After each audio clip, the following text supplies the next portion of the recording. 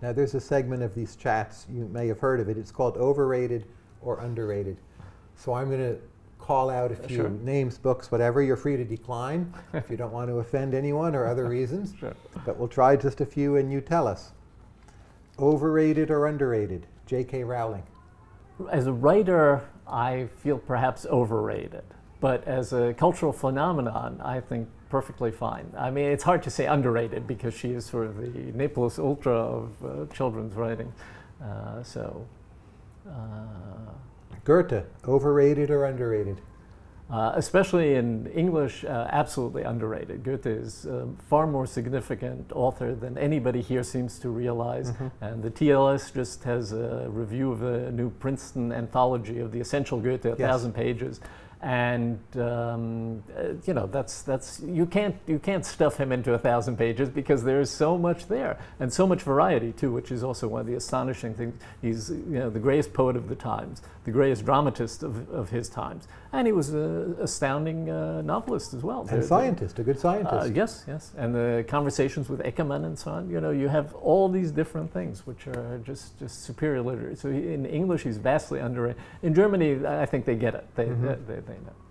Angela Merkel, underrated or overrated? I actually have not ever read anything by Angela Merkel. No, not as a writer, as a political leader. Again, it probably depends where. I admire her. I think among the political leaders currently operating in Europe, and especially since we're speaking shortly after the whole Brexit vote and the turnover that happened in England there, I think she's probably even underrated. So, Herman Melville. Probably also underrated. We're agreeing on all these so far, if you're curious. All right.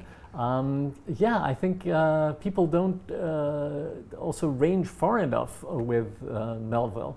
I always, when the argument of the great American novel comes up, I always make a plug for The Confidence Man, which I think is sort of representative. It says so much about America that I think that would be my choice for the great American novel, and especially from Melville.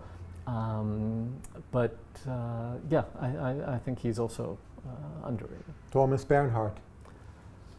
Well, he's very fashionable, but also I don't think he can be underrated. I'm also completely behind him. I think he was a remarkable author. I've always enjoyed, even though there's a droning similarity to much of his bitter ranting,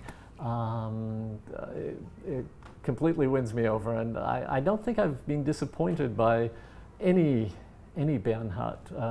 Wittgenstein's Nephew is my favorite, and then The Loser, Der Untergeher. Yeah. But all of them, I think, are fantastic. Yeah. For me, very underrated. Another Austrian, Friedrich A. Hayek, The Economist. Again, you're free to pass. Yeah, well, I perhaps don't like what his arguments are always employed for. I mean, currently he's obviously a very popular economist to rely on, and I think it gets dangerous with, you know, the interpretation of the philosophies. So I'm a bit more leery of too much enthusiasm for him. But again, obviously such a significant figure that it's very difficult to underrate him, I think. So for fiction, what would be the country or region? Now, what's a country, what's a region? It's even up for grabs, but that is really underappreciated relative to what it has done. So if you say, oh, classic Russian fiction, even if people haven't read it, I mean, people know there's a lot there, right? Probably wouldn't pick that. So what's the counterintuitive pick for most underrated region or country for wonderful fiction? Underrated, I would absolutely think the regional language literature of India. I think surprisingly, even though India is perhaps the main literary, English is the main literary language of India, and a great deal is locally translated, even there much of the vernacular literature still isn't available in English. And what one can see of it, and also in part hear about it, we're missing an awful lot. I mean, there really, there is a literary culture there especially, for example, in Bengali, but we've had that since Tagore. And one of the remarkable things is even, Tagore won his Nobel Prize over 100 years ago, and there's still novels by him which haven't been translated into English. Yeah. And he's really a very good novelist, and it's yes, truly worthwhile. And this goes for many regions of the southern region of Kerala, where they write in Malayalam, not Malay, Malayalam.